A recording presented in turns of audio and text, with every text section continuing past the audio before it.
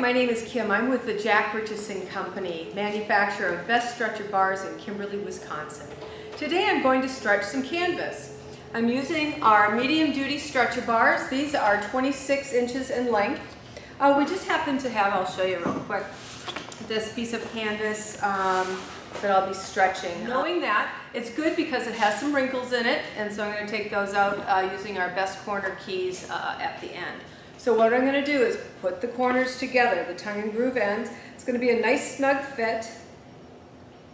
Should be flat on the back, nice flush front on the profile.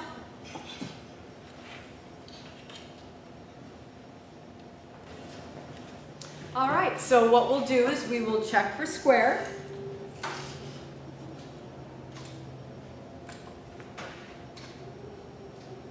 Perfect. And what I'm going to do is we could use the wooden keys to stretch that, to adjust the tension of the canvas.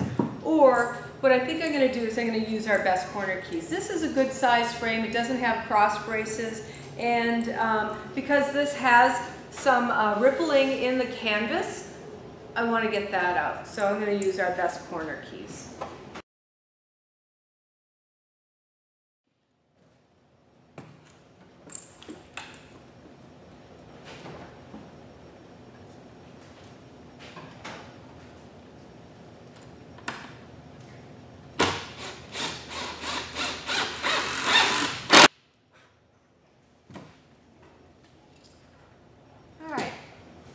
So, our best corner keys are now installed.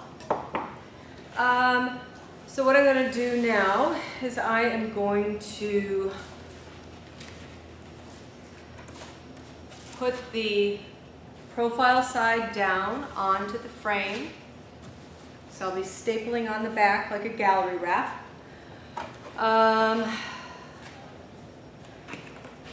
You can actually use your tape to make sure. I have 2 inches, 2 inches, 2 inches,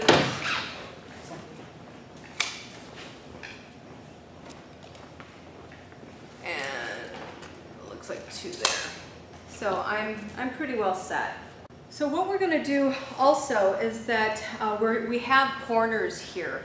I've already pre-trimmed these. Some will actually trim off the dog ears prior to stretching, just to kind of take that extra bulk out, especially when you're making the corners. There are a couple different ways that you can do that, and I'll show you that once we get to making the corners. But to start out, you're going to need a hand stapler or a pneumatic. You can pick up a regular hand stapler anywhere, local hardware store. So what I do is I just kind of start out by having one staple here. I'm going to reach across, and you might have to walk around your table, but I'm going to pull this fairly taut, trying to keep it centered. Staple there. I'm going to lift and turn. You don't want to be rubbing on the table because you might ruin the art for the digital print. And again, you can do it by hand, or we get into canvas pliers. So what I will do is actually, I will draw the canvas. I'm not wrenching on it, I'm just doing a nice tight draw. It's just a tool. Then I'm going to lift and turn, and I'm going to get the other side as well.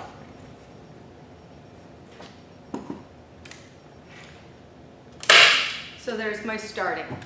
So now what I'm going to do is I'm going to work into the corners, drawing the canvas into the corner. I'm going to work this way, and I'm going to work that way. So by hand, I can just kind of feel what I'm doing. If you watch me with the pliers, I'm ever so slightly, and then I'm ever so slightly tipping it that way. So this portion is drawing into the corner. So as I do that, I'm going to just hold it down where I feel like the tension should be.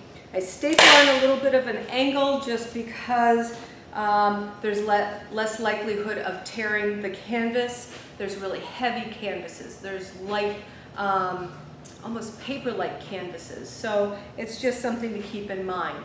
So as I continue, I'm working into the corner.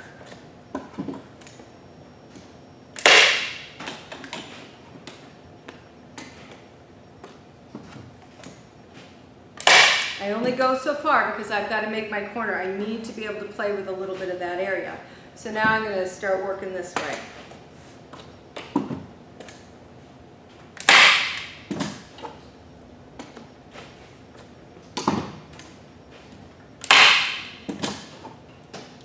I try to have my work as even as possible, have it look just as pretty on the front as it does on the back.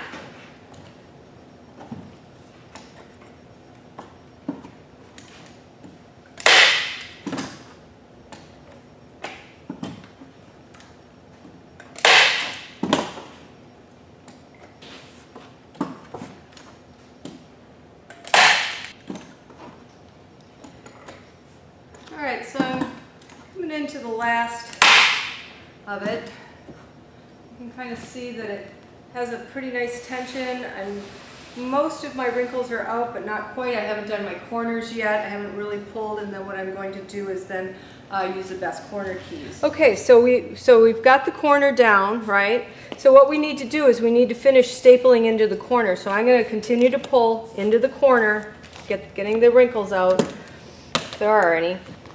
And I'm going to staple there, and I think I'm going to use my pliers here, get it nice and tight so that this edge and this edge is going to be nice and smooth. I'm going to staple there, and then I'm going to come back around here, staple there, staple here, pull, again, nice and smooth, and then it's going to be there. There's going to be a bump there, but you can pull that taut with your pliers, get that tucked under, and then you can staple that down. All right, so we're going to finish the other corners. So again, I'm going to bring this towards me. I'm going to wrap my hand around there, bend that back, and fold that over. It's almost like a military corner or, you know, bed sheet corner, wrapping a present. A lot of people compare it to. So.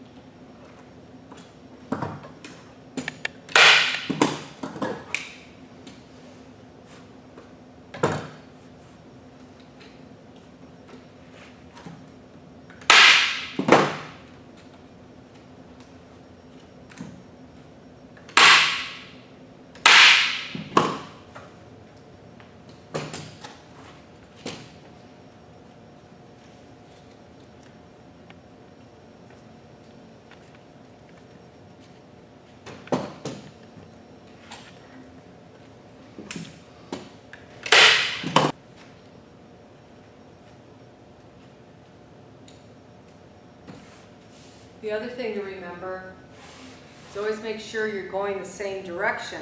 I could have made a mistake and had one corner going this way, the other corner going that way, so just make sure that you remain consistent.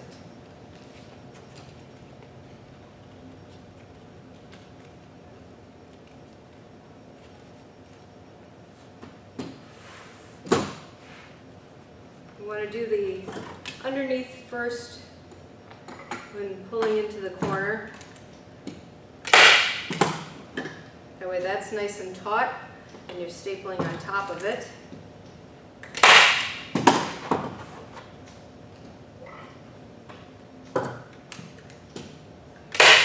So this looks pretty darn good. Has a nice tension already. All the wrinkles are out, but as I touch it a little bit, I feel a little bit. So what I'm going to do is I'm going to use our best corner keys. Just going to open up the nuts a little bit. And I will take our 1/2 inch crescent wrench, and I'm just going to turn one corner nut this way, just about like a 1/4 turn this way. We are opening the joints. hence the name stretcher bar. So I will continue to do this. You can feel the tension. It's kind of a feel. You may only open it up 1/16 of an inch. You might open it up 1/4 of an inch. But I think that what I did was really good. And sounds beautiful, looks beautiful. The back is nice and neat. And it's as easy as that.